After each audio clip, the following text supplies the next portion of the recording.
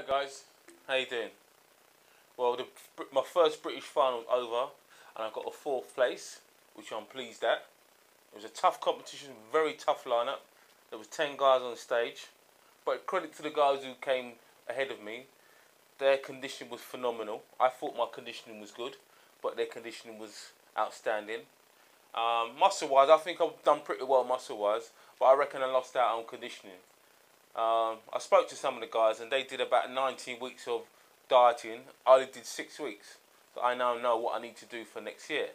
So for that federation I will concentrate on dieting, and that was the NPA, the Natural Physique Association. And again, I got tested, I got polygram tested there again, so I've done both the urine test and the polygram test at this federation.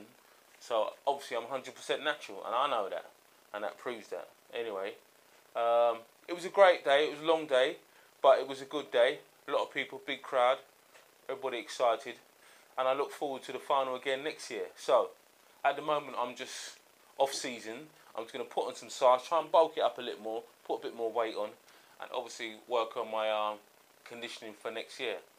Anyway, this is me signing off for the British final pre-comp blog, and I'll see you guys again soon. Take care.